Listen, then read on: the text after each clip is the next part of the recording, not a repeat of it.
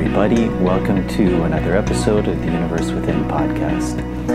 This episode of the show is being sponsored by the Amazonian Plant Healing Center, the Temple of the Way of Light.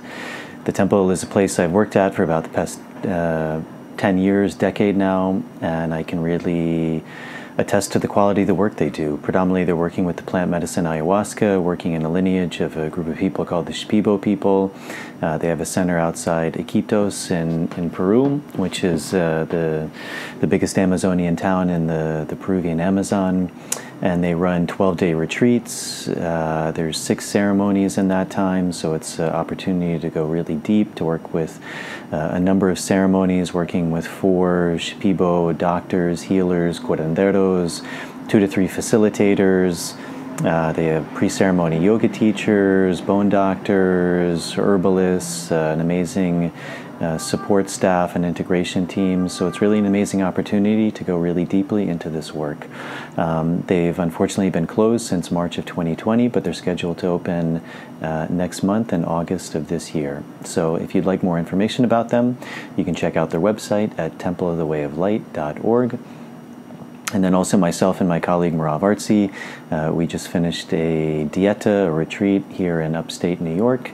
And we're going back to the Sacred Valley of Peru and continuing to run diets in the Sacred Valley near Urubamba. And that's a really amazing opportunity to go really deeply into the world of plant medicine, into the tradition we've predominantly been trained with, working with tobacco and different trees, and going into a period of isolation, fasting, and really experiencing the healing benefits, the psychological benefits, and the spiritual benefits of a really ancient process of working with these plants and trees. So if you'd like more information about that, our next dieta will be in September. You can visit my website at nicotianarustica.org and Merav's site at tobaccodiets.com. My guest for today is my very old friend John Keegan.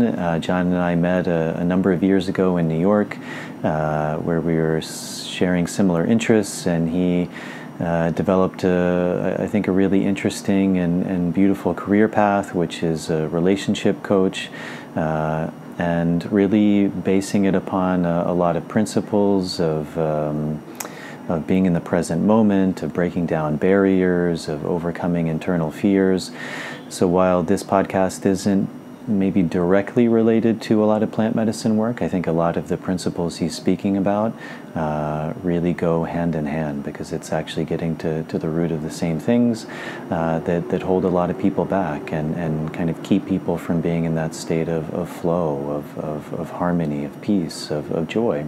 So it was a really good conversation. I enjoyed catching up with him and speaking with him, and I think and hope you all will really enjoy this episode. As always, if you're able to support the podcast, that's a really big help. Patreon is a really good option. It's a subscription service for as little as $1 a month. You can subscribe. There's a few different tiers. There's, I think, $1, $3, $7. And that gives you some really nice added benefits, things like early access to shows, bonus material, Q&As. So that's a really big help to me to be able to continue to bring on these guests. Also with YouTube now, there's an option to join. It's basically the same tiers, but you can do that via YouTube. There should be a little join button down below this video. There's also the option to direct donate via PayPal, and I'll put a link to all of those in the show notes. And if you're not able to do that, simply subscribing to the show is a really big help. So going in the YouTube channel, subscribing to the show, turning on the notification bell, liking the video, that's a really big help. And then with the audio version going on Apple Podcasts, I think now it's called following the show, and leaving a starred rating and a review is also a really big help. So thank you all for the support. I hope you enjoy this episode, and without further ado, here is my conversation with John. Running out from the maze, running out of the maze today. Running out from the maze, running out from the maze, running out from the maze today. I'm running out from the maze, running out from the maze, run out of the maze today. Alright, let's just go. Just improv, right? Yeah, just All improv. Right. Alright, let's think about it. Alright. Okay, I have a wife, 3 kids, and going through a divorce. Got it. That's it. Okay. So that's kind of a good intro, because we met, I don't know, how long ago was it? Yeah. I tried. 2003, 4 maybe? Yeah. Well, when did you first? I moved here in 2002. Yeah, and then how soon after did you start taking that Pretty acting soon. class? Yeah, so that's when we met, because that's when I was there. That's amazing. I can't even believe that. Almost 20 years. Yeah, that's crazy, right? Yeah. And when people ask me how long I've lived in New York, I always stop at 10. I like 10. I don't just leave it there. Yeah. So I met you in Tom Waite's acting class. Yeah, that's right. Which was an amazing place. It was an amazing place. It was an amazing time because it really felt like something was happening. It was so much creative energy and so many unique personalities that were really like found their home, and they were coming there to bring their A game, and then it just kept going, like leveling up every week after week after week. So. And then we had a professional photographer who was so inspired, he just had to come by and start capturing everything. Zach, he had to keep coming by, capturing everything. We had the mad genius director. Right? Yeah, it was a special time.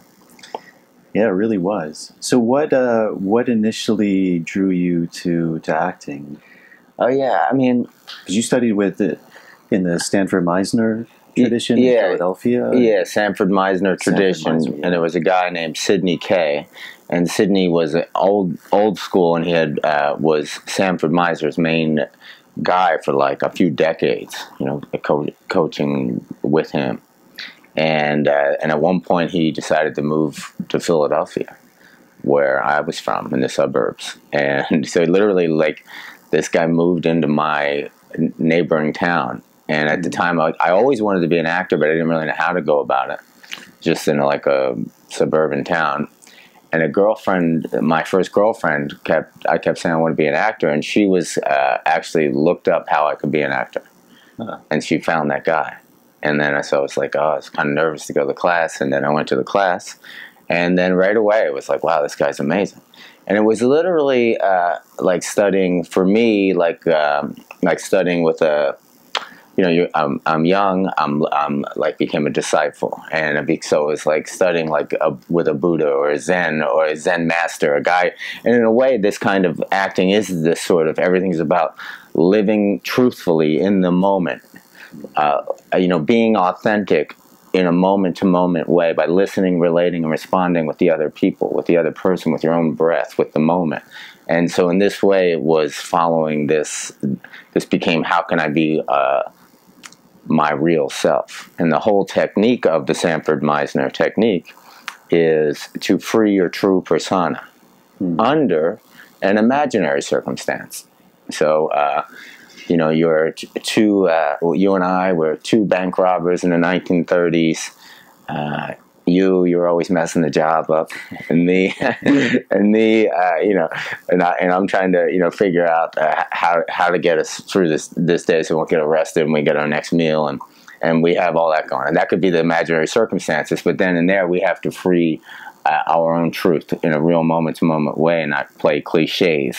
And what I found fascinating about it was that Sidney Kay and Sanford Meisner before him, and those kind of teachers, they sit there for their entire lives helping people break out of the fake persona they created for themselves, the mask.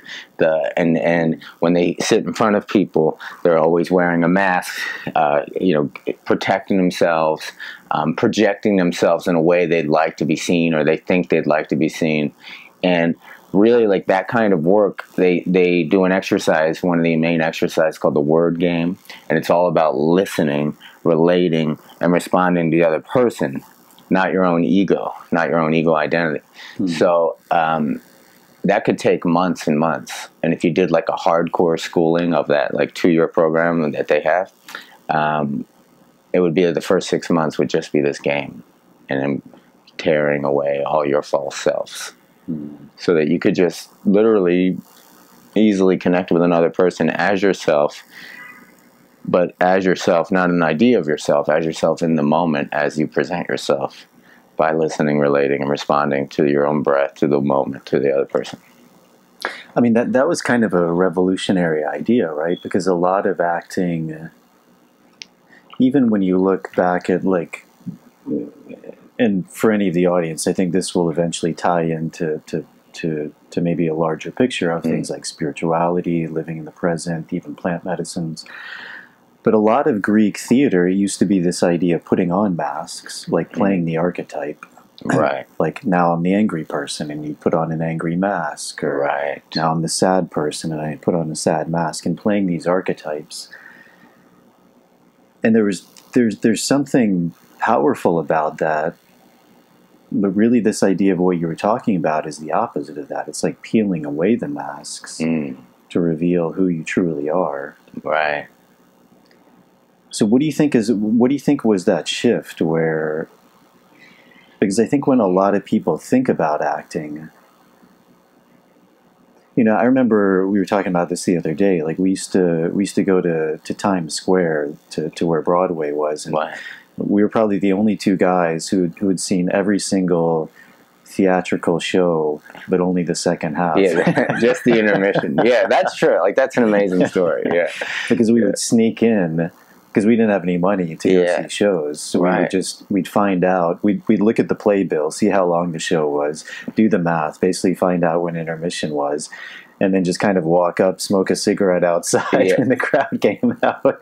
And then when they went back in, we'd just go in with the crowd, and we just like look around. We wait till everyone sat down, look around, hoping that there was a couple seats open. Yeah, because some people would inevitably be bored, or just they'd leave.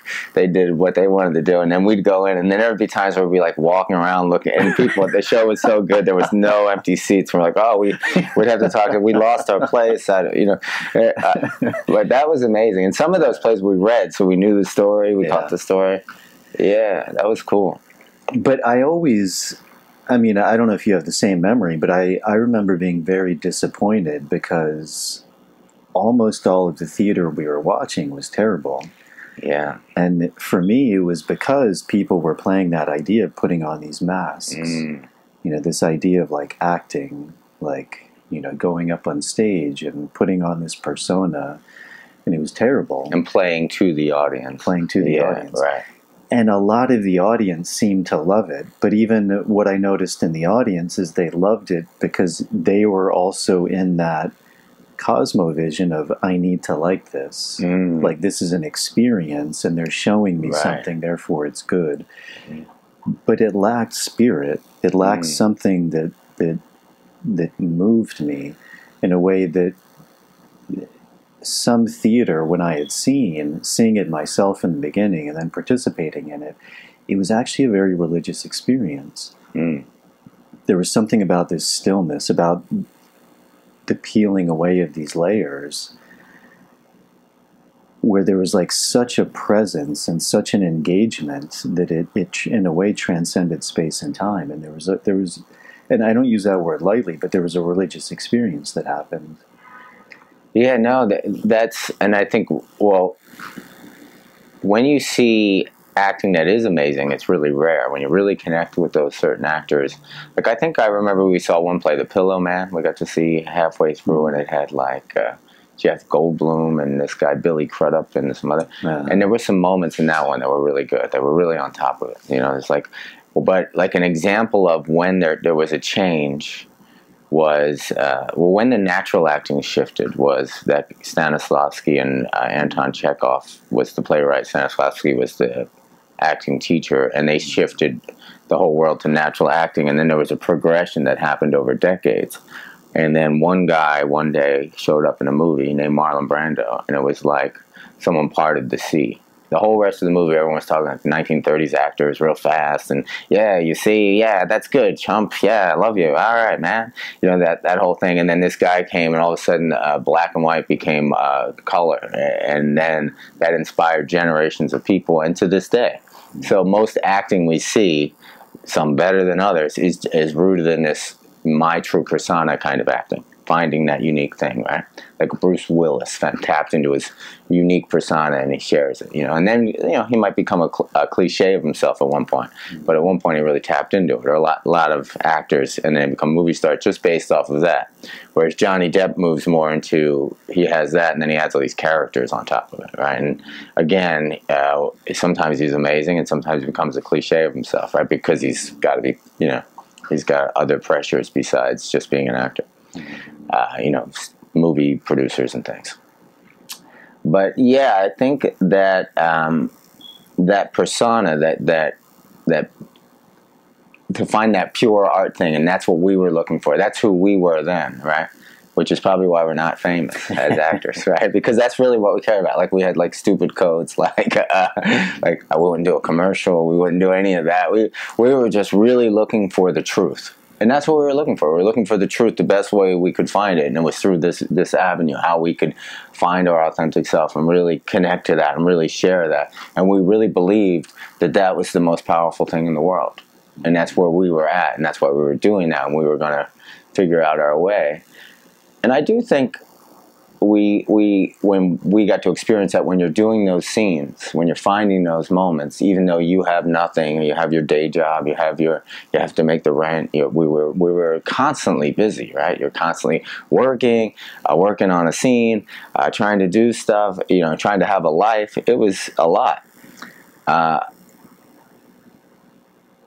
I remember thinking at one point, having gotten a few roles in, some little bit of movie here and there and things like that, that this isn't what I thought it would be. I thought it would be something more than this. Or you seems like you can only get to this one point, be the one, the 1% at the top of this thing that get to do the really interesting stuff. So I kind of felt like, even if I could have been the guy who got all the commercials and all that, that wasn't what I was there for. That wasn't what I would just be a guy with making money with a career, and that would be cool. But I was there for this other experience. And I wasn't really finding it. Yeah. So do you remember that kind of transition to where you became interested or started going down that path of what you're doing now? And what drew you to that?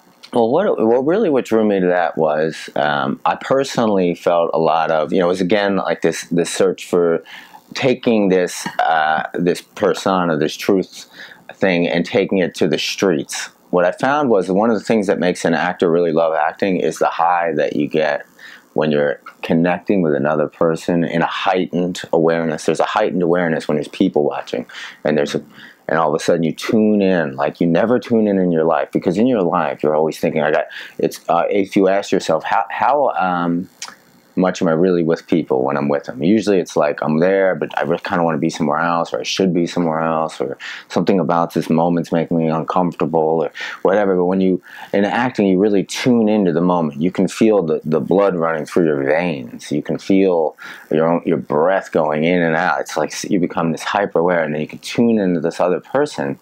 And there was this freedom that I would feel, that you generally would feel, that you're free from the mind, you're free from the past, you're free from the future. And I remember very specifically at the time, that I was always like, I never had enough money. I was always bouncing checks and, getting that stupid overdraft thing. And I was, living in, which was fine for me, but I was living, if you remember, I was living in a hoarder's lair, I like to call it, where there was a guy who I rented a room from on the Upper West Side, beautiful neighborhood, and he had this old 2,000 square foot rent stabilized apartment, and I rented a room in the back.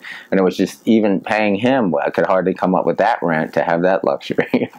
So it was like those kind of things, and then just general probably habits of negative thinking that I had from my whole life, and then my poor diet at the time, and we would go out drinking at the time, so all these things create negative frequencies within me. But in those moments I discovered this now thing, this wow, that's that powerful now. And I was so obsessed with this idea, how can I get more into the now? And then I found Eckhart Tolle, The Power of Now. And I read the book, and I used to have this sales job. And remember, I had the company car that we would park illegally, and I thought we were getting away with it until they came to me and said, you got all these tickets. That was part of our Broadway show. We would literally just pull up in front of a Broadway show, park in front of a fire hydrant, and they'd be like, I don't know, it's a big company, they're never going to know. And yeah, so and we'd go in. But don't park in front of fire hydrants. Yeah, don't park in front of fire hydrants. I'm exaggerating a little bit, but we would definitely park in a spot where we'd be like, I don't think you should park here, but yeah. So, yeah. Anyway, so I just got really into listening. I would drive around listening to that all day, every day, in New York, in the traffic, and thinking about. And he would be like, by changing your energy by constantly practicing and then being in the present, by stilling your mind, your circumstances will change. Now, it was hard for me to believe that because what I had seen my parents be and what I had been is, maybe a little less than them, but it was sort of like life happens to you. Everything's just happening to me. Everything's just happening to me, right? So I started to realize that what he was saying is that everything that's happening to you is you created it. And I was like, it's hard. I was wrestling with this idea. Sometimes I'd be like, wow, it's so amazing. I'm so inspired. Sometimes I'd be like, oh, fuck this guy. Who is this guy? Right? So, because when you're not enjoying the circumstance or the situation, you want to blame something other than yourself, especially when you don't see how it happened. So, but over time, I just kept listening to that and trying to discover what he was talking about and going back to this simple thing where there is no problem in the now. And I knew that was true because every time I got into the now, I felt euphoria, exhilaration. And over time, obviously, my circumstance changed amazingly, actually, unbelievably. I've been all over the world coaching people. I've done well for myself. I'm having a great life. I'm happy most of the time, all that.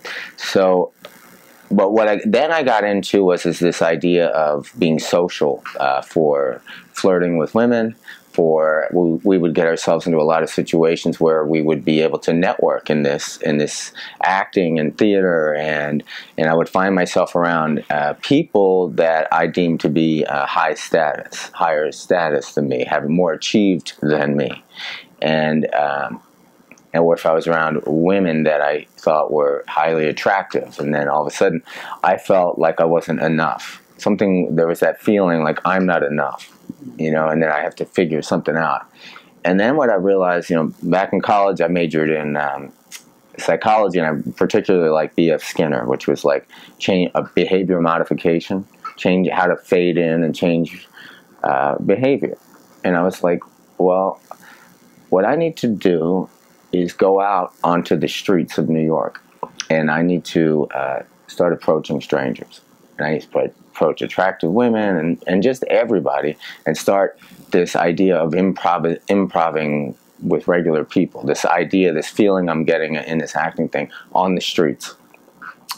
And so if I saw a woman that I thought was attractive, I would walk up and say something like, oh, do you know where, which way that is? And then she would be like, oh, yeah, it's this way. And I'd say, oh, thanks. And we'd have like a moment back and forth, and I'd walk away. And then I would do things like, these aren't great tricks, but I would do things like, hey, that's a beautiful dog, and do that. Or if I see an old man, he's walking with an umbrella, I'd say, hey, something about the umbrella, or something about the clouds coming in, or if it was a sunny day, I would just walk by people, and I made this assignment. The first 5 people I see, I'm going to say something to. I'll make a comment, I'll wave it hello, and I'm going to immediately go outside of my head.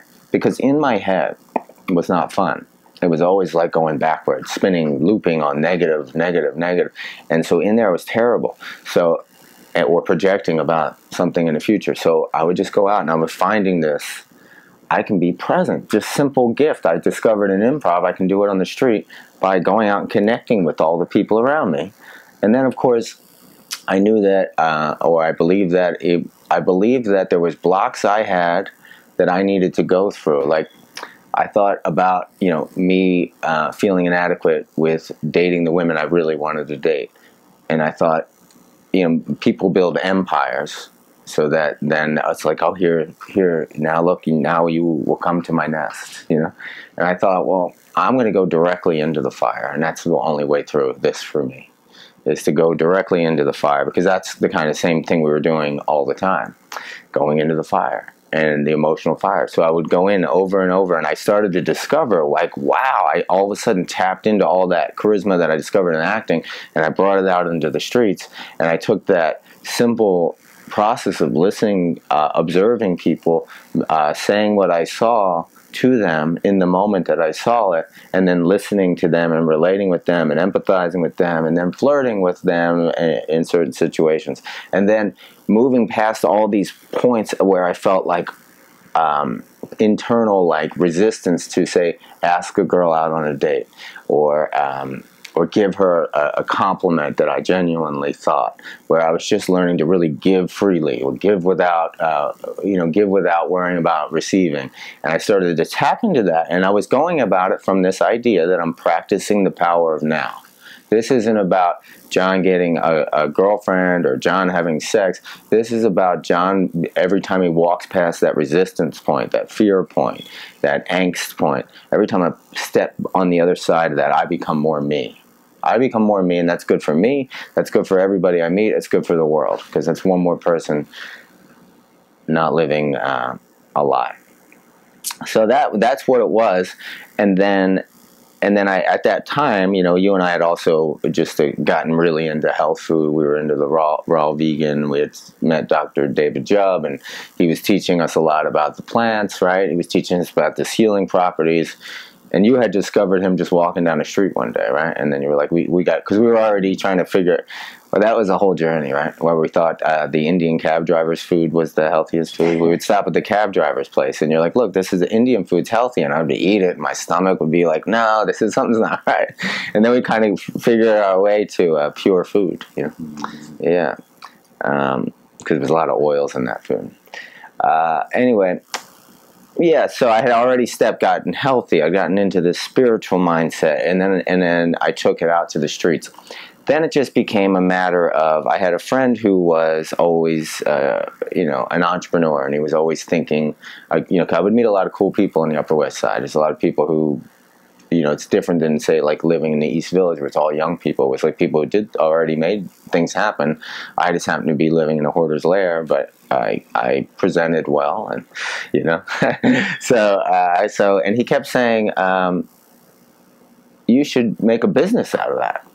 You should do that. And I'm like, no, I'm going to do Shakespeare. I'm going to do this stuff, and that's what I'm doing. And he said, no, there's something here. You should help people meet people. You should help people connect with people. You should help people get past their shyness. And I kept thinking, yeah, that's, I'm on this other, there was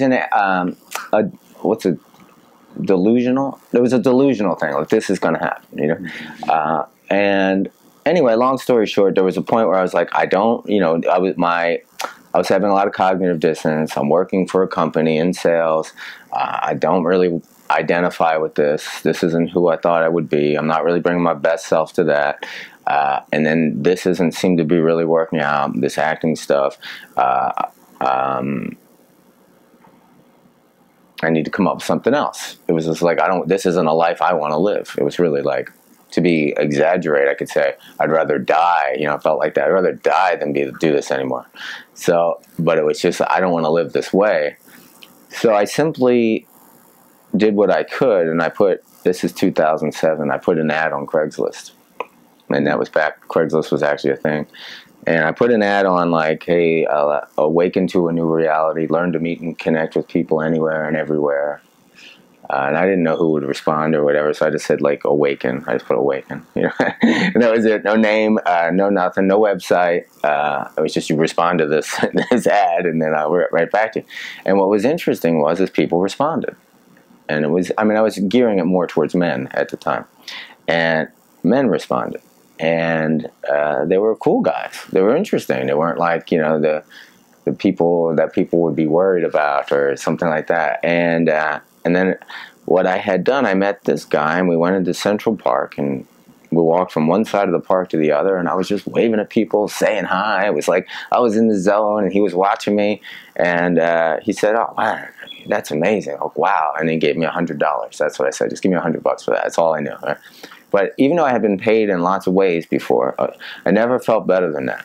I just made something up out of thin air that I'm having fun being me, and some guy gave me $100, and my brain lit up. Like, this is possible.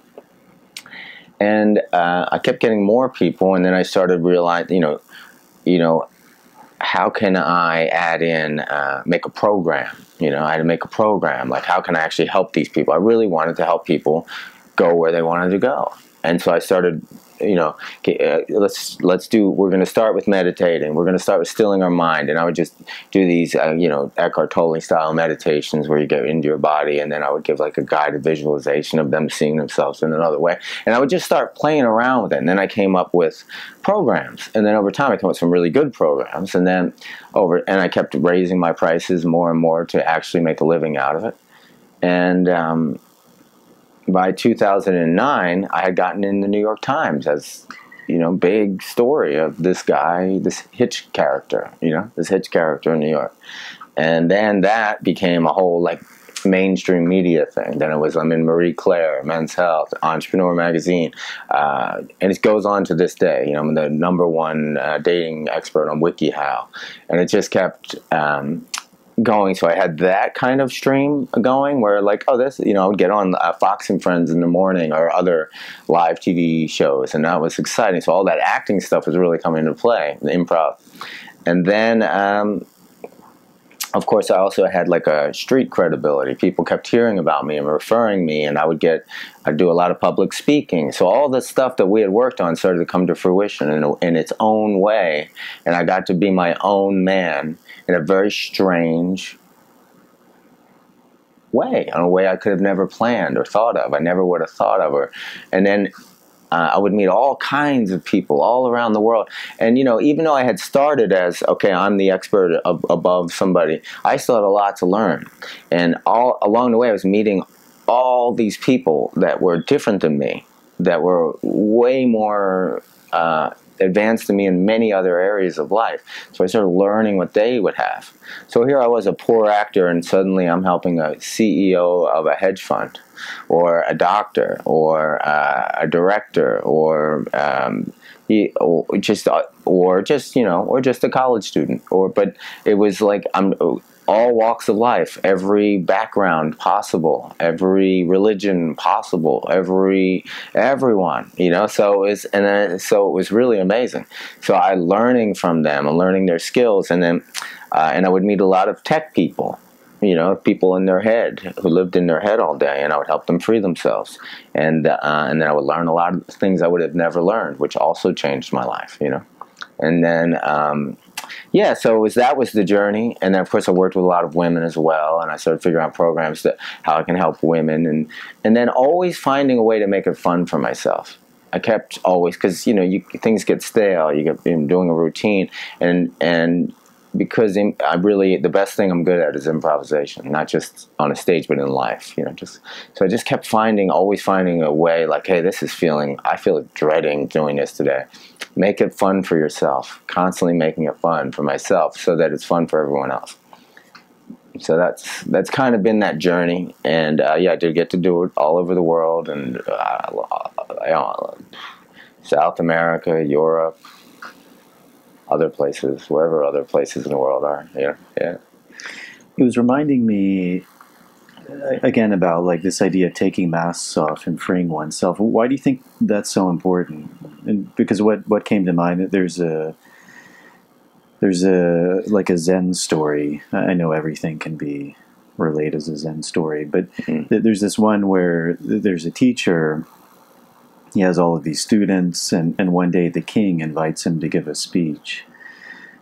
And he gives the speech, and he comes back to his students, and he says, I can't be your teacher anymore. And the students look at him like, why? You're this great teacher. The king is having you speak. And he says, because I got sweaty palms. And the point of that story was, for him, his whole teaching was about equilibrium, about finding the middle, finding the center. And yet when he was invited by the king, he got nervous. Mm. He wouldn't have gotten nervous in front of his students or in front of an average person, but because it was the king, in his mind, he still had these masks on, these ideas of this is a more elevated person, or this is a famous person, or this is a person of power. And for him, that was a separation, it was a division, and it was antithetical to his teaching, which was about union, about wholeness. And I mean, it's something I see with a lot of people. I mean, even just now, especially in kind of, without getting too much into politics, but the political climate where it's all about identity. I am the color of my skin. I am my gender. I am this. I am this. And seeing how people react in that way. And you are this skin color. You are that gender. You are part of that tribe. You are. It's very, here in New York, you really feel it. Yeah, and that's how we look at people. Mm. We don't look at the essence of the person. We see, well, that person is that, therefore I need to be this way, which is exactly the moral of that story with the monk. I mean, I see it even in my work. People treat maybe indigenous people a certain way for the worse and also for the better. Mm. But for the better in the sense that they look at them as somehow maybe more elevated or less elevated. But it's getting away from the essence. And I think that's something so many people experience is there's very few people, maybe the Buddha and Jesus, who really, they are themselves because they've completely taken away all of those layers. And so it doesn't matter. I'm speaking to a peasant. I'm speaking to a king. It's no different. I see the essence of that person. There's nothing in me that's left to respond to them in any different way. So why do you think that's important? Because that was something you were really speaking about, is like on the street, interacting with people, meeting people, like overcoming that fear, overcoming that anxiety, seeing that person as higher status, because we all do that. Like that, those stories are running in all of our minds. And for me, that's one of these things, all of these like spiritual paths or even plant medicine, it's actually trying to strip away these layers. And that's also what you're saying. But why do you think that's so important to strip away those layers and to be able to interact with people in a way that's free, in a way that's flowing? Well, yeah, it's interesting because it's stripping away the layers. And also when you're, like I would say, like, I'm not up on a mountain hiding. No, I wouldn't say hiding. I'm not up in a mountain being a monk. And that's not hiding. I'm just saying I'm not up there. I'm down here. I came down from the mountain to be in the mix. And I can tell you, like, I walk out this door and there's all kinds of people doing all kinds of things. And you can have in 1, 2, or 3 blocks, you can see the most beautiful images, the most beautiful people. You can see the most psychotic people getting inches from your face. You can smell the worst smells. Someone could unjustly bang into you. All kinds of things can happen that your ego has to deal with in that 3-block period. And you can react to all of them, in a positive, negative, this way, and definitely do it and have done it. So it's like we're in a city, in a place, or in a town. When you're in life, when you're engaged in life, you're engaged with other people. And when you're engaged with other people, that's going to naturally have your ego react every day. Not that you don't have an ego, not that having an identity can be healthy, it is healthy, but over attaching to it is the problem. So, for example, I'll meet a lot of men specifically that have that Mr. Nice Guy syndrome. So it appears that they're totally free of all this stuff we just talked about. They're always nice, they're always helpful, but really they're disconnected in another way. They're not feeling like, for example, if you see someone you're attracted to, something biologically, chemically happens. Your eyes widen, your pupils dilate, adrenaline starts coursing through your veins at the possibility that you and that person could become one in some way. You and that person could have sex, could have love, could have create a world together. Whatever it is that happens in less than time. Create life. Yeah. So when you go up connecting with that person, it's not to, that's there. And you want to, and it's the same as an actor getting on a stage in front of 5,000 people. You walk out like he just walked into his bathroom. You know, I mean, the truth is they say those kind of guys are throwing up in buckets before they walk out there. Adrenaline's coursing through the thing. So it's learning how to use that feeling and be like a pilot in a storm, in turbulence. You know, and that's what's fun about it. Or like comfortable being uncomfortable. It's uncomfortable meeting new people, tuning into them, being vulnerable in front of them. It's uncomfortable. But so the layers that you remove in this way that I'm helping remove are also at the same time that you have a natural born desire, like a instinctual desire, whereas not an egoic desire. An egoic desire would be like, I have to get the phone numbers today. I have to get laid 17 times this week. I have to, whatever, you know, or I have to have the most beautiful husband the world has ever seen, and he has to have this, and that, and I can present him to people. This is ego kind of love.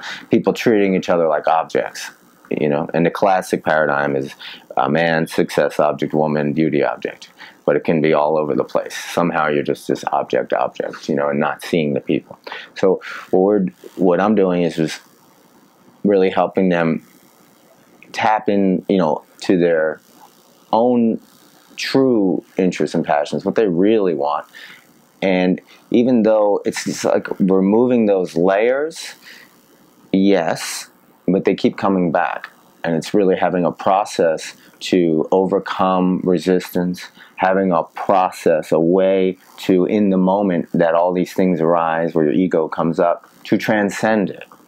So I personally haven't found like a way to be egoless, but I found a process to transcend my ego in the moment that it arises. That doesn't mean I always do it. Absolutely not. But I do it a lot more than I used to. And it helps people connect. It helps me connect with people on a deeper level. I'm transcending my ego in the moment it arises. And like you said, it's a political climate. It's a little less than it was, you know, last year. But it's a political climate, and it's very easy. And when everyone's looking at you and they're putting you in a box, and then you start to go into that box, and then you get reactive from that box. So we've definitely never been challenged, like in my lifetime at least, but like this before, as you know, because it really was, you know, maybe all those things were there, but we were supposed to not look at each other like that. Yeah. So there's all these ways that we can get reactive from inside that box, and that's why I think in this time now, meditation of some kind, some way, some process of stilling your mind daily. Frequently tapping into your higher self, having a meeting with beyond yourself, because all kinds of things happen in life, and then they bother you, and you loop on them, and you have to kind of keep finding ways to go beyond your mind, and that's what I found and teach to people. Here's a way you can go beyond your mind. That doesn't mean you don't have to work on the beliefs you have, because we have to work on changing our beliefs, which happens over time. Like if you begin to believe that I am more than enough, I am an overflowing cup of joy and abundance. Being social is healthy. Men are, you know, a lot of times people have negative opinions. Like a man could be like, oh, women just, some guys with negative voices, like, oh, they just want guys with money, or men just won't use women for sex, or, you know, some people are, you know, same sex relationships. So, but they have this opinion of the people they desire that's negative, and it keeps them from connecting with that person, with the other people. And it's like reframing those beliefs about yourself, whatever they are, reframing the beliefs about being a social human being, about flirting. You know, people have really Some people have really like, oh, you know, they feel like they're being bad. We're doing something bad by giving a compliment or telling someone they're, you know, they have a way about them and I had to say hi, and or various things, physical touch, all kinds of things. So it's like learning to be able to give and receive freely with other people, and that other people that want to participate doing that with you. Not everyone does, you know. So it's just learning those processes through this. Is just dealing with yourself, but changing the beliefs is something that you practice every day, but it happens more over time. That suddenly, like, my new resting place was nowhere near the resting place that when we met, and neither is yours. But it's like, I don't have depression and anxiety, and you know, generally my mood is high. Generally, I feel great about things, you know. So it's like, I found a serene resting place that happened over time. But what I found with when you find a way to get into the now, like acting or things like that, you literally transcend your mind and you become right in the now, and there's no problem right away. Automatically, you're no longer whatever your history was, whatever you've been future projecting. You're no longer that. You're just here, and anybody can do that today, and that's what's so cool. You can do it today, and you can create momentum around that today, and that was what excited me and still excites me about that. So when you're saying that, just for clarification, it's this idea that literally, because there only is present. And I think for a lot of people that may sound obvious, that may also sound very strange, but in reality is everything. Right now, in this moment, that's all there is. The past and the future just come as mind thoughts. I think about the past, or I imagine the future, but it's never real. It's always just a thought, which is always ephemeral. And by really being present, like by really being aware, there literally can be no problems, because every problem is a thought. Like, even if someone comes and attacks me, it's only a problem when my mind starts to go to, oh my God, what if this happens? What if this happens? In the present, there's just a reaction. There's a dance. He swings, I move, I swing. And then after, maybe there's a problem when I think about, oh my God, what the hell did I just do? What just happened? Right. Why do you think relationships are so important? Because, I mean, even in a lot of the work I do, that's one of the main things people are looking for. Is like they want to find their partner. And I think so much is just, it's a very primal, natural human longing for union, for the individual, but also through the physical world, that manifestation of duality, like finding someone who completes us. You know, so it's interesting, because your work, you could really do it in any level. It could be in business relationships, or employer relationships, but there's something that's very powerful, very primal, and I think something that almost everyone has some unresolved issues around, which is like a life's partner, someone to share that journey with. And as you were saying, there's so many stories around that, whether it's from a man's point of view, a woman's point of view. There's all of these layers, and some of those are socially given to us. As societies, we say, a man needs to be this way, a woman needs to be this way. Within a family, there's certain, you need to find someone who's like this, or who does this. They have to be a doctor, And then a lot of internal, like, this is what I need my partner to be in order to be happy. Like, they have to, I mean, I was listening, there's these two guys I like on YouTube, they're called Abba and Preach, and they make some good videos, but there was a video of some woman, and she was on a dating show, and she gave a list of what her future potential partner needed to be. And the list was literally like 150 things. Wow, really? And it's like, you're never going to find that. Yeah, that's someone who's not very open, you know. Yeah, you're allowed to make a list like of things, qualities I like, you know. You definitely, but you want to be open to certain things, and there should be on that list some things that are deal breakers, you know, like things like they lie all the time, right? That's a deal breaker. Or things like they're verbally abusive. That would be a deal breaker, right? That's it. They're a really great person, but they have a bad temper, and that can be a deal breaker, you know? I remember Eckhart Tolle said it really well one time. He said, everyone has a pain body. This is with his German accent. Everyone has a pain body.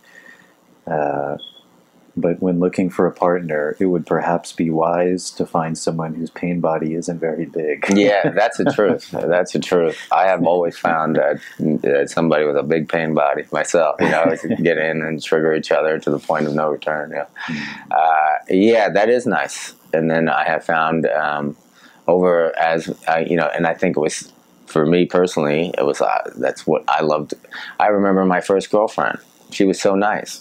And that was like, I always wanted to have a scene in a movie, you know, let's make a drama, let's do it. Like I was looking for that fire all the time. So I always thought that was way more exciting.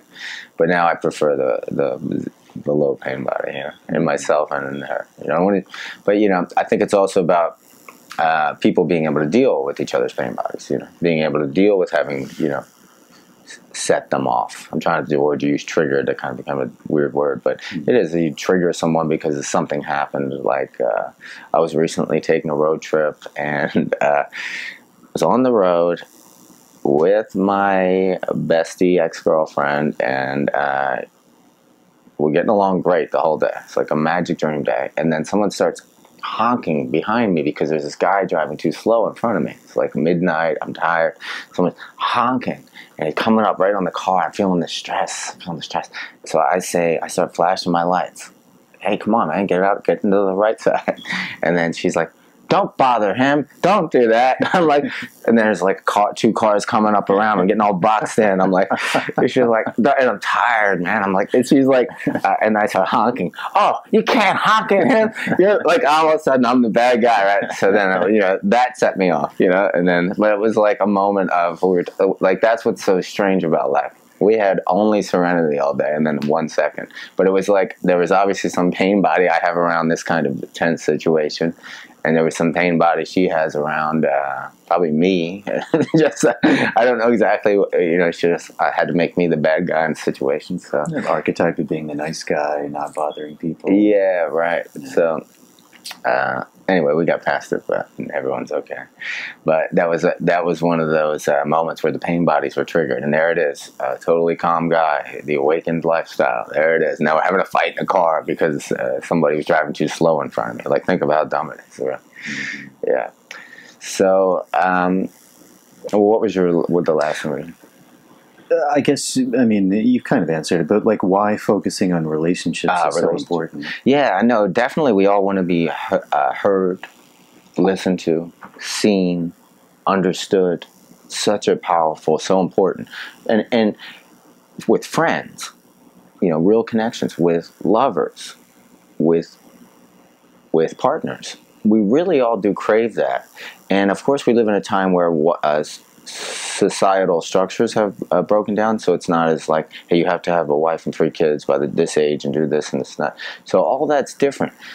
But any way you slice it, any way you put it, we really want to partner up with somebody. We really want to connect in with somebody. Having a significant other that knows us, that sees us, that we see, that we can give to, that we can give love to, that we can give appreciation to, that we can uplift. This is a really important part for all people. And there's different ways to do that. So, with friends. So if some people really don't want to be in that kind of relationship, then they need to really deepen their friend circles, their community circles. We become so much more every time we connect with another person. And this is one of the my main things I tell people is every time you meet a new person, every time you take a risk to meet a new person, you bring the possibility of two human beings making connection. And there's nothing more you'll ever do in life that's more important than you connecting with another person. Because worlds are built, families are built, ideas come into the world that can be expressed, communities are made, cities are made. So it's just two human beings connecting. And we are all the connector, and it's really our duty to become the best connector we can be. And that is, I think, from my perspective, our prime function. Connecting to myself, really connecting to myself, being in tune with myself, being here in this moment, and a lot of it has to do with observing, what's happening with me, not resisting what's happening with me, accepting what's happening within me, looking at the moment, noticing this plant, noticing the way everything's set up here in the room, noticing the room around me, noticing you, noticing your body language, noticing the way you listen, noticing that, and tuning in, and then I become way more present and not here. And then it's really just connecting in with the other person. And when you look at it in a noble way, especially in the dating realm, because people really, for some reason, it's like, it doesn't look like a noble endeavor. But it really is. You're out there meeting people, you're connecting with people, you're exploring yourself in the world with other people in this thing, and you're making connections. And when you can give it that more noble thing, you'll treat people better when you meet them, and you'll treat yourself better too. And you'll be, and a lot of people get nervous on dates. When we look into another person's eyes, we're confronted with our insecurities, our inadequacies in the moment. And in some ways, like an actor on a stage in front of many people, and he loses or she loses her lines, forgets her lines. It's that moment of like, what now? Like, end of the world. And learning how to deal with that moment and breathing through it and being still in it and finding peace in it. That's like, something that can happen every time you're out with a person and you're trying to connect with them because there's some reason you want to connect with them and you feel uncomfortable, but you find peace with it. For me, I'm generally relaxed. Like, my resting state is total chill because I've been through so many angsty situations over and over and over again that it kind of burnt that part of me away. Yeah. Although I won't say it's not there ever. I just have to I've created a habit of overcoming it. Yeah. It's interesting. I also noticed a couple times in this podcast,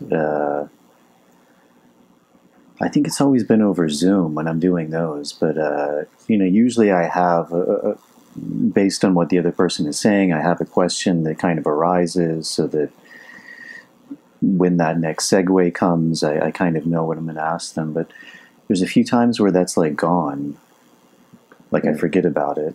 And then there's this real like expanse because there's no question there. There's no thought, and it's actually a bit scary at first. Like, I feel that adrenaline coming, the heart starts racing, and I think some is out of respect for them, for time. I also never cut, so if there's some super long awkward pause, like, that's just going to be there. Yeah.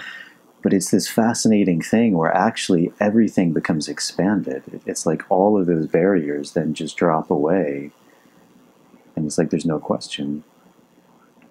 And it's this very interesting space where then it's like this tug of war between almost being content there, which is scary also in a way, and then also trying to somehow come back to the dynamic of the interaction we're having. Yeah. So when you're taking someone out on the street, what are some of the common things that you see that hinder people really being able to open up and to share and to meet people and to connect? And then what are some of maybe the tools that you use to really try and help them like ease into that? Because even ease is a really interesting word. Because a lot of even this podcast is around dis-ease. And I think a lot of people don't even necessarily realize, like, the root of that word, like disease, dis-ease, like the organism isn't in a state of ease. And then problems begin to arise. Seemingly problems begin to arise. Although even those are usually just some natural response that arise from that state, trying to bring the organism back into harmony.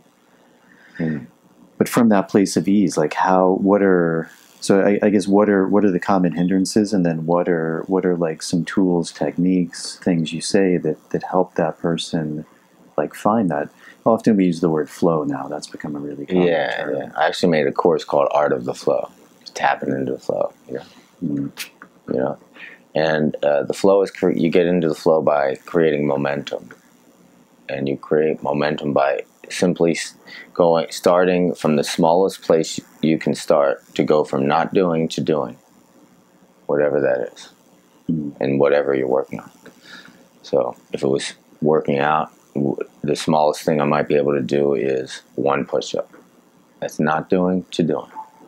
And oftentimes that cascades into more push-ups, and more things, and jumping jacks, and suddenly you're looking in the mirror and saying, oh, I can be ripped. I could really do this, Suddenly you're doing, what's it called? Bobby's... I did Barry's boot camp. Wow, very sore from that. Yeah, that was... No, because I have created a nice routine at home, but I was like, I always feel like being a New Yorker, everyone's always going to these classes and all those things, and it's very easy to get distracted at home, It's like a challenge to not look at the phone and things. And to push yourself way beyond where So I kept telling my friends to go to these classes, invite me, and finally I said yes yesterday. So I'm paying for it. It's intense, really intense.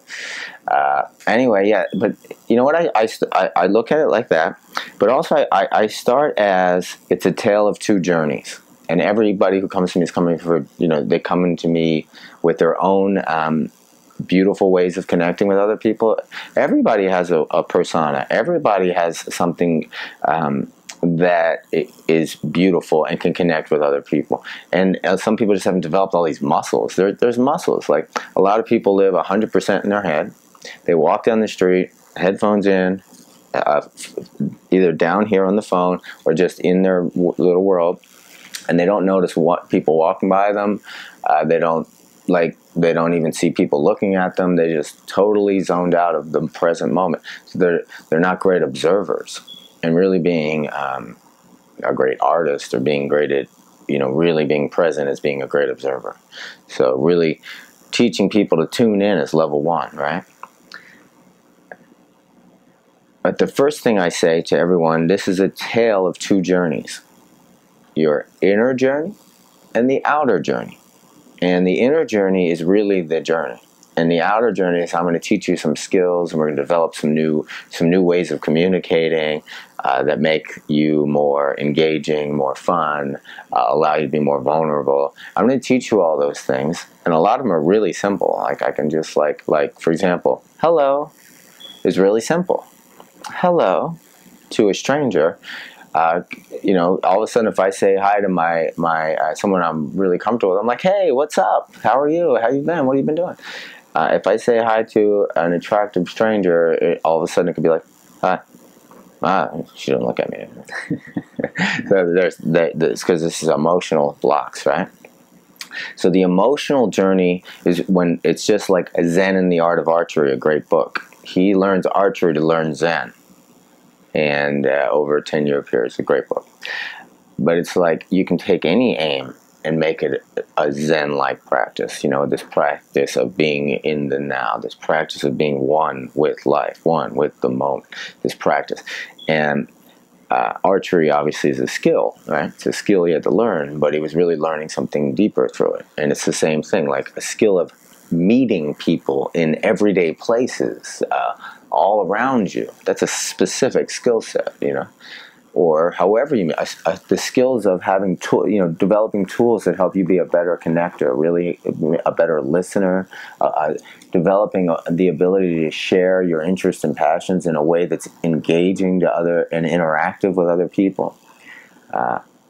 when you observe in someone that something's unique about them, like, wow, you're a really great listener. You really absorb on a deeper level what other people are saying to you.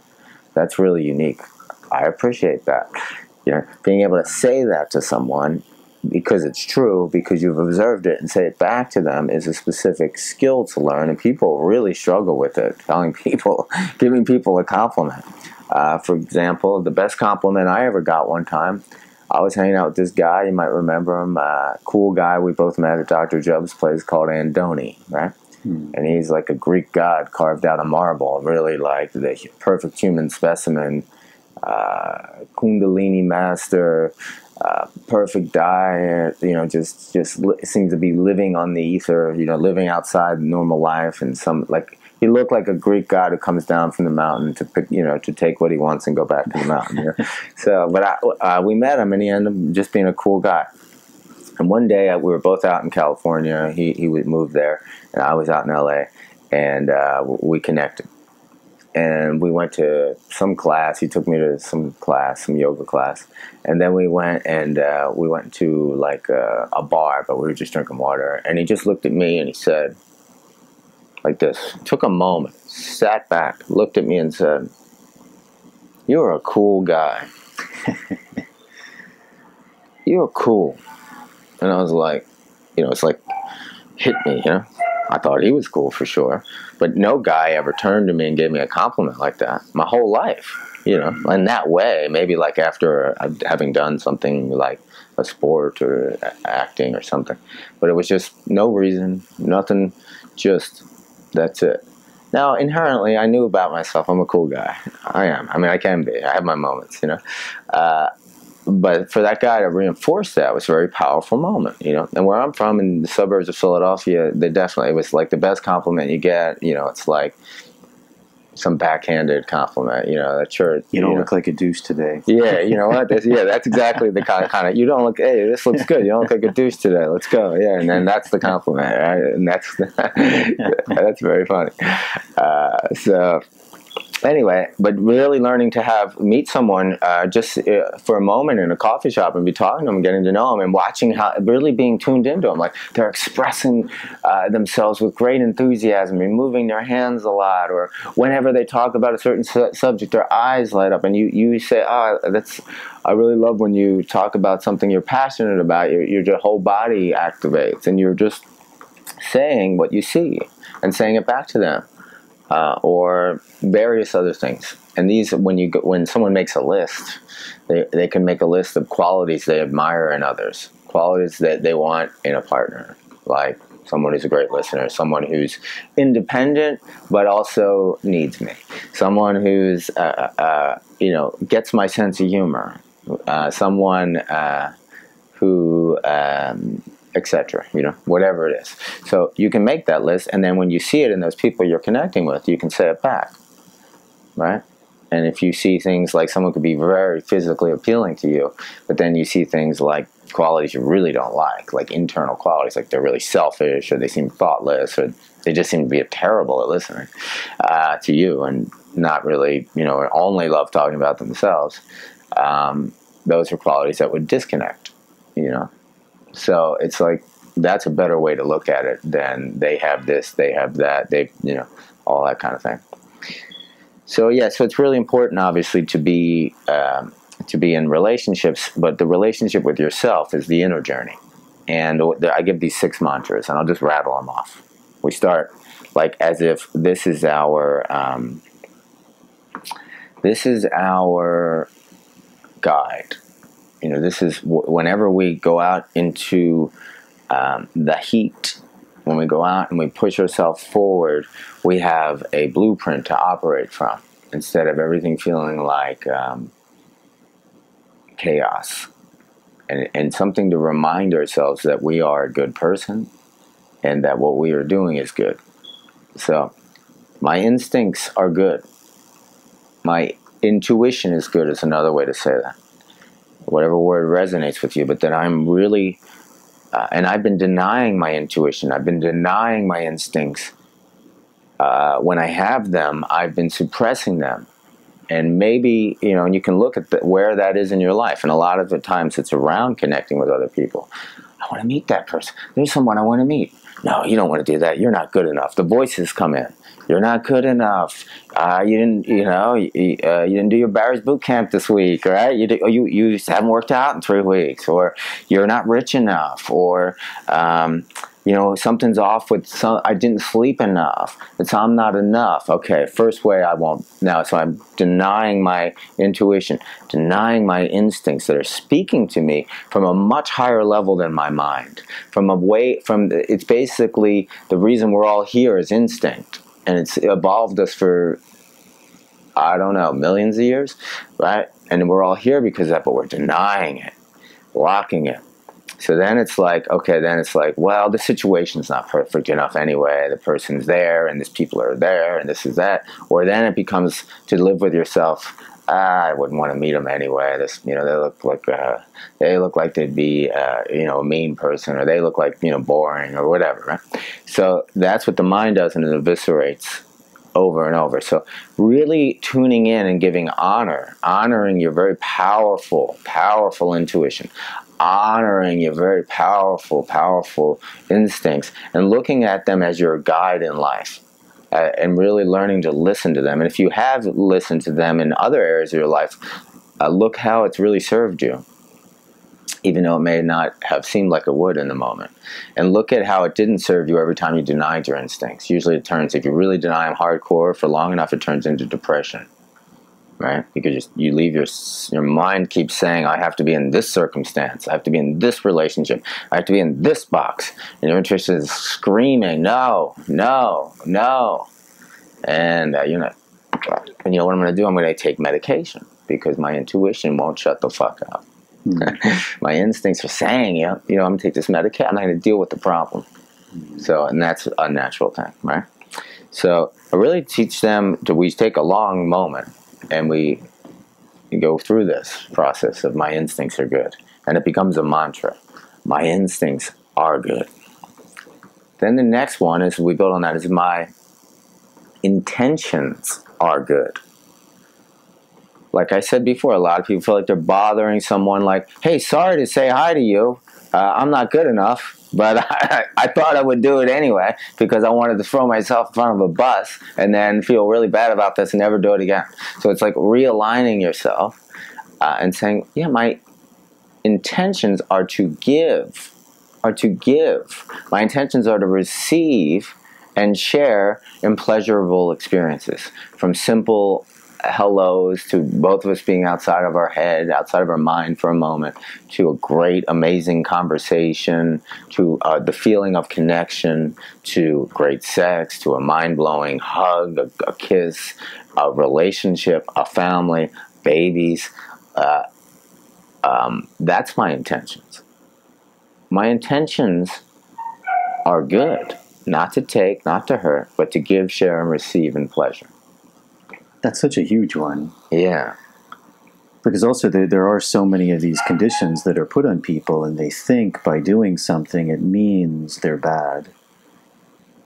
Right. Because we're told if you do that, you're bad. And that's such a huge thing. Like, what are my intentions? If my intentions are good, then that's coming from a genuine place, an authentic place. And very few things in life, although there are some, like, obviously, like rape is bad. We can, I think, categorically say that. But most things in life, like you said, like talking to someone, like, that can come from a bad intention place, and therefore it's probably bad. But if it's coming from a place of good intention, that means it's good. I think sometimes even things that are that simple, like it's hard for us because we just like to categorize things, like, right. And then we cut ourselves off from life because that's like a block, that's a wall now. And it's, even in a lot of like plant work that I'm doing, like, what is the intention? The intention is huge. Like any good doctor, before they work, they set an intention. Like, my intention is to help this person. My intention is to heal this person. And I think even just naming that, like, completely shifts the dynamic. Yeah, no, that's amazing. That's the and it's like there is like let's go like the bad doctor or the bad psychiatrist who started to use the practice for his own devious ideas or whatever.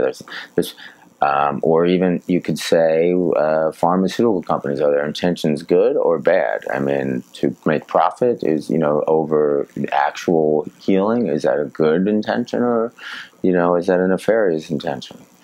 So so really setting that, reminding yourself, that's my intention, that's where I'm coming from. I'm coming from this place, I'm operating from a good place. So my instincts are good, my intentions are good. However, and this is an important piece, detaching from any outcome whatsoever. So my instincts are good, my intentions are good. Sometimes they're misunderstood. Not everybody cares that you have good intentions. Not everybody's on your frequency. Not everyone sees it the same way. Not everyone's going to like you. So it's coming to this place that I'm trying to do things without an agenda. Like, for example, if I said to you,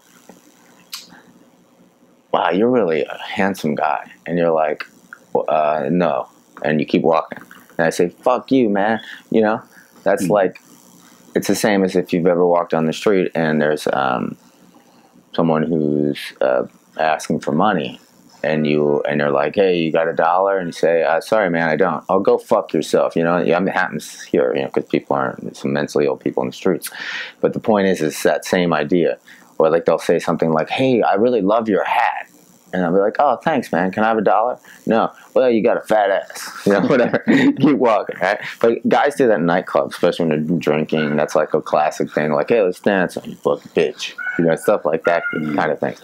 So that's all primal ego, unconscious state, So, and also the internal expectation, because that's also something a lot we talk about in plant work, is having an intention. Like, why am I doing this? Why am I about to potentially go into a lot of pain and suffering? Right. Well, hopefully it's for something good. That's the intention, right? It's for healing. Right, yeah. But then having to set aside the expectation. Because often with the intention, we think we know how it's going to work. Right. Like, if I have a good intention, then the person's going to be kind and gentle. But we never know, right? That's like, true. We can never control what's happening outside. So it may come in a way like we have no idea it could come in like 180 degrees of what our intention was.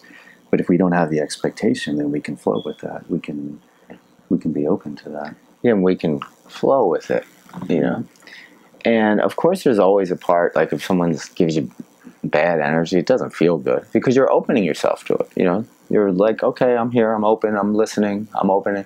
And if someone gives you like, or whatever, but it's learning to a practice, it's a practice, letting go of that energy and learning to say, you know what, I'm not for everyone.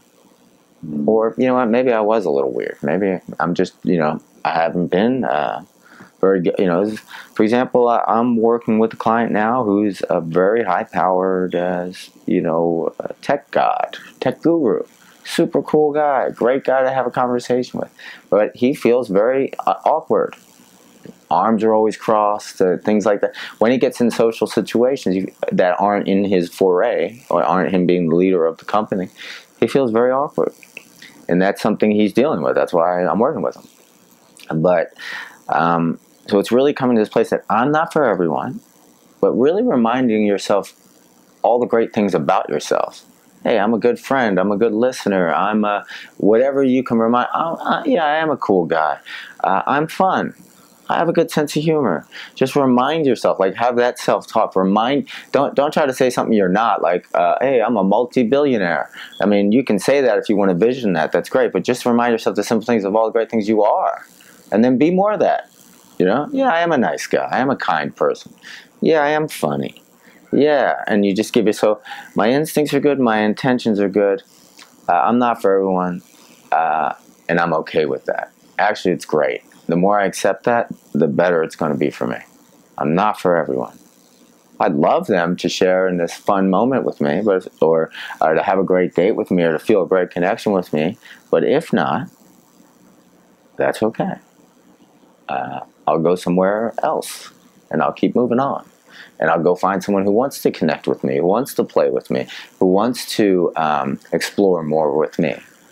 And that is the process and the practice. It's a big practice of letting go.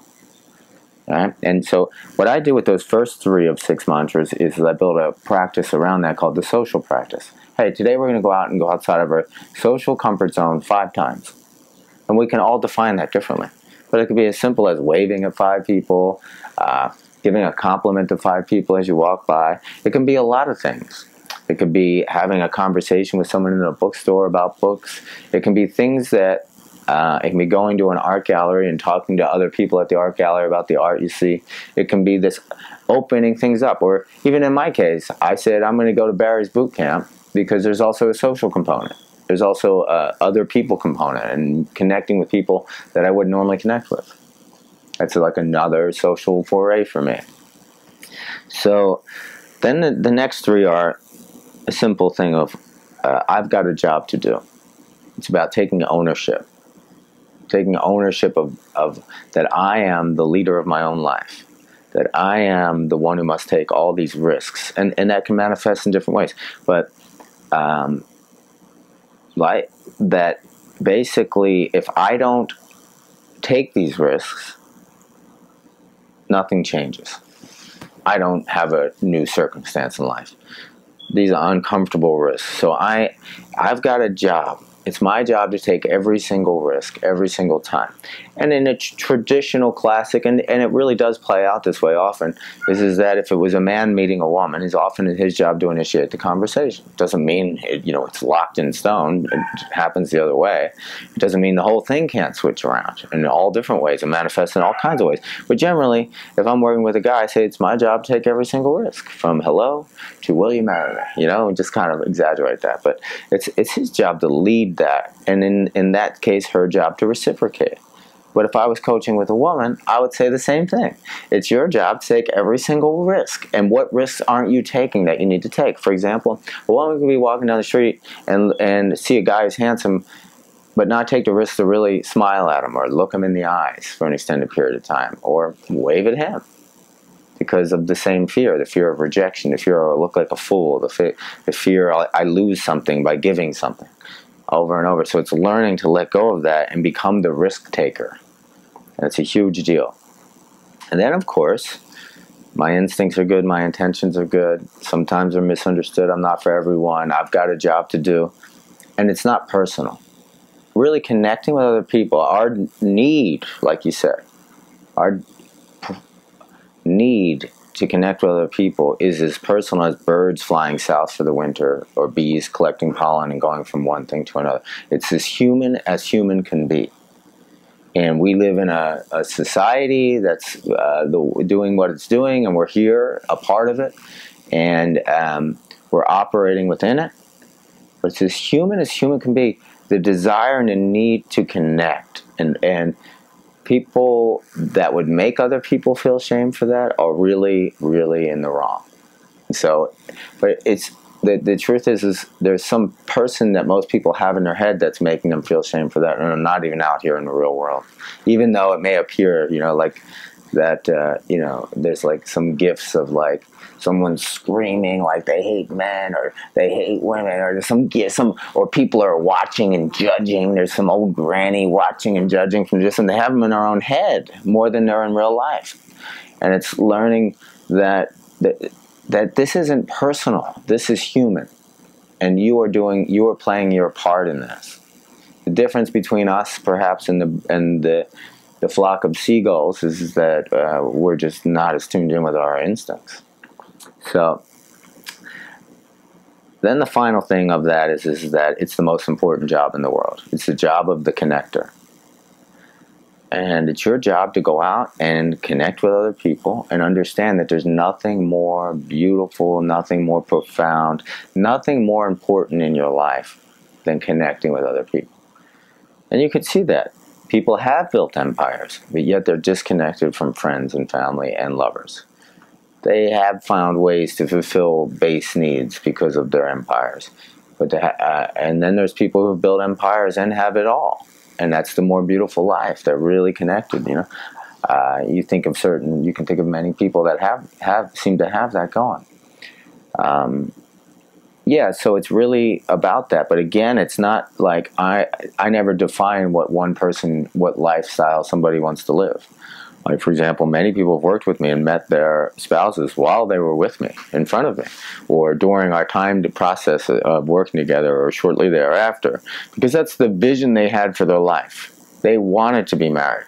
They wanted to have kids. They wanted to do that. But not everybody has that vision for their life. People want to be connected in other ways, but we must be connected, and deeply. Yeah. Mm-hmm.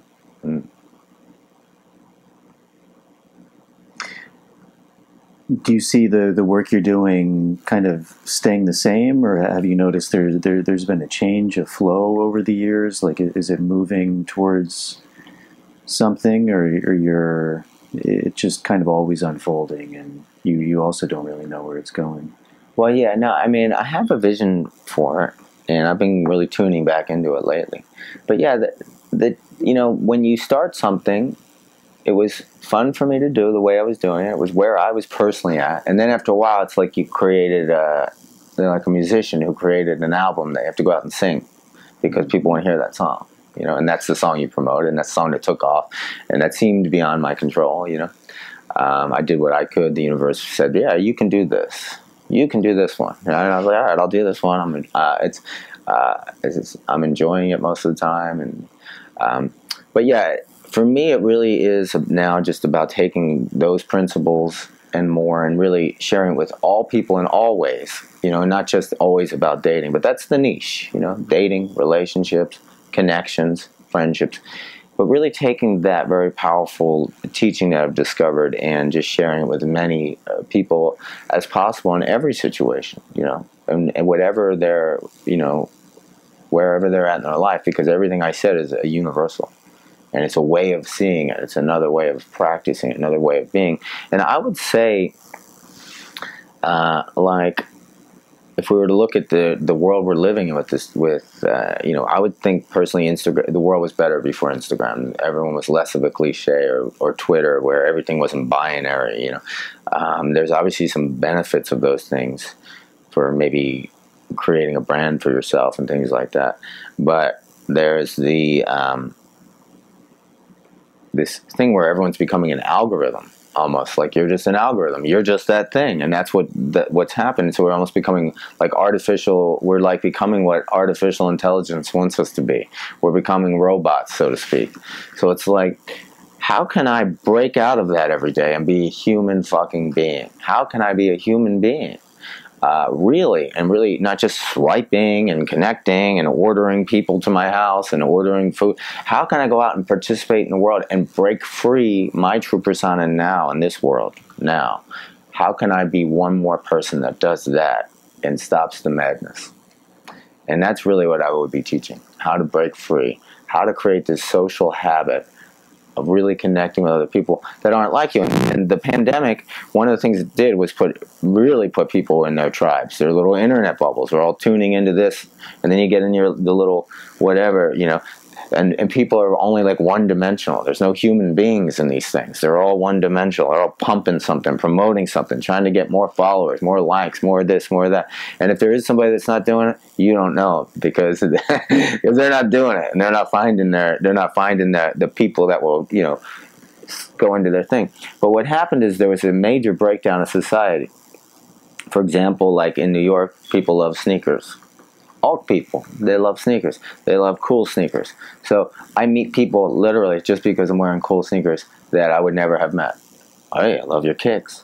Yeah, thanks, man. And you start talking about this thing that seems minor, but it's a way that our society is fabric. Or if I go to a coffee shop and there's someone that's a college student and I'm not in college, and they have a different point of view about a lot of things than me, but if they were only in their little bubble and I was only in my little bubble, we became enemies. But then I start talking to them again, and they start seeing me, and we're just people, and we're hanging, and we're connecting. All of a sudden, all kinds of people that aren't like you, and was the beauty of the way our society flows, is that you deal with everybody. and you connect with everybody, and you try to find the humanity in everybody. And I really think most people are that way, despite what other people might say. And what's happened since we've been back open is that's happening again. And all of a sudden there seems to be less social chaos and less tribal stuff and all that. So it's like, but making it not just letting it happen. It's like actively going out and making it happen, you know, for yourself and for everyone else. I mean, that's huge, because that's really, there's all this speak about community and things, but really community is like a diverse group of people. Like even traditionally, it's like you had the cobbler, you had the baker, you had the tailor, you had the farmer. Like all of those people are bringing something different, you know, and it's something that really seems like, you know, you were even saying like one of the guiding principles you teach people is like this idea that like putting aside other people's views of me because I am different, you know, and we preach these things like diversity, and yet so much of the public discourse is conformity. You have to think this way. You have to do these same things. And if you don't, then you're evil somehow, which is completely against this idea of diversity, like diversity of thought, diversity of lifestyle, diversity of choices. That's why we moved to New York. Yeah. And it did change, you know. Yeah. And, you know, like recognizing that fundamental, like, uniqueness of all people. And by bringing all of that together, we actually do create a community. Like when you have all of these, like, different people, different jobs, different professions, different lifestyles, different ways of viewing. And as you were saying, that's such an important thing.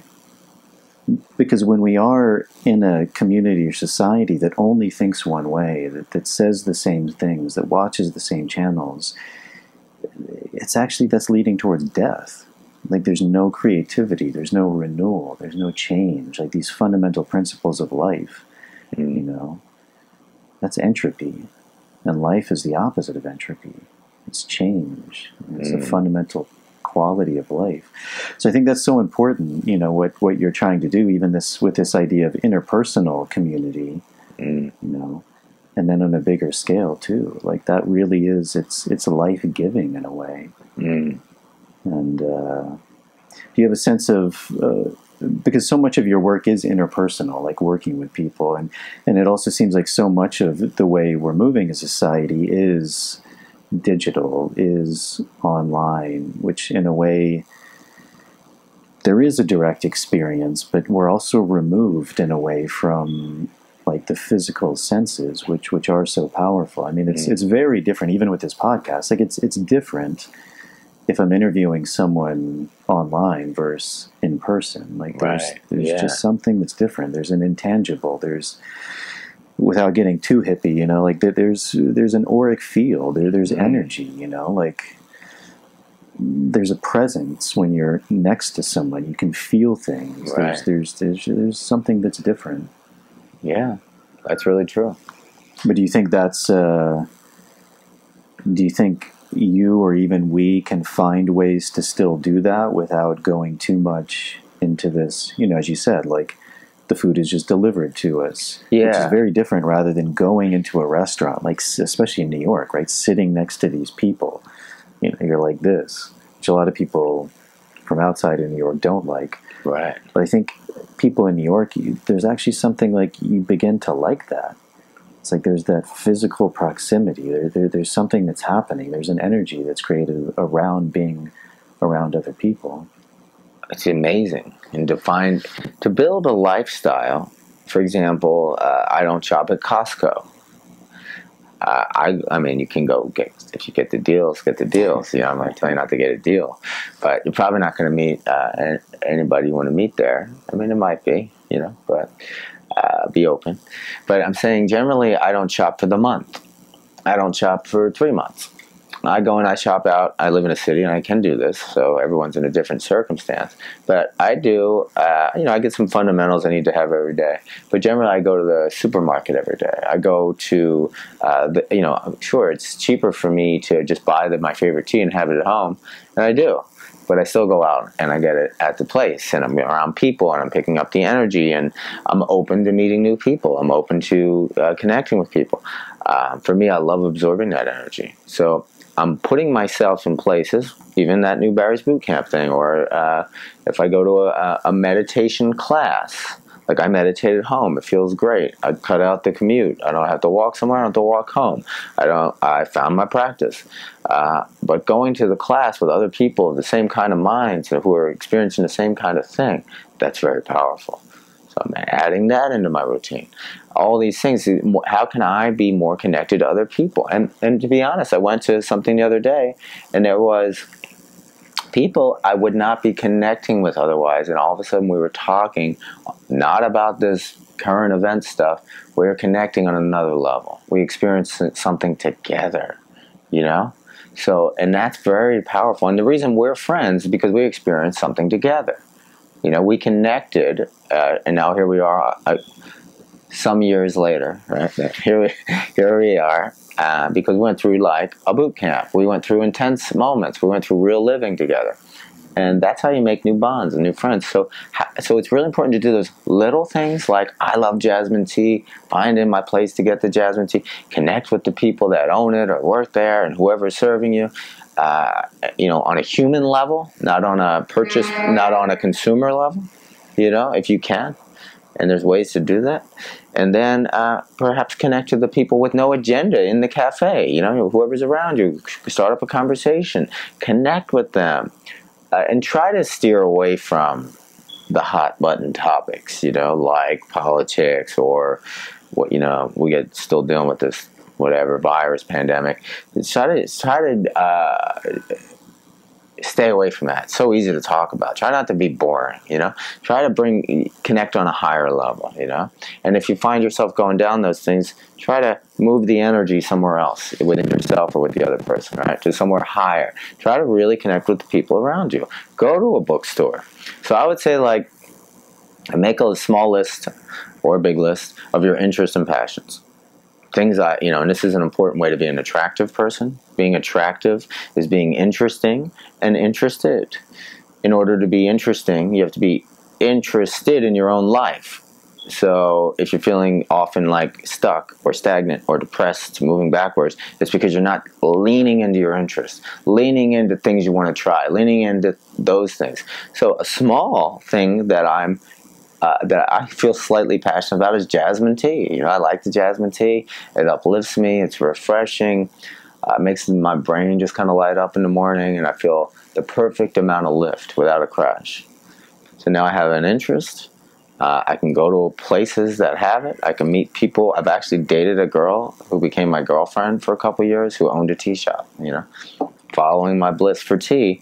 And also I flirted with all the girls that worked at the shop before I met her. So it was like, but it was flirting, it was socializing, not just the girls, the guys. We were hanging, they became my friends because I was there every day, and we were having, like, unlike most people, I wasn't just having an exchange. I was getting to know them, connecting with them. They, you know, not because I was anybody other than a guy who came in with the right with energy of, I want nothing, I need nothing, I'm just here to connect.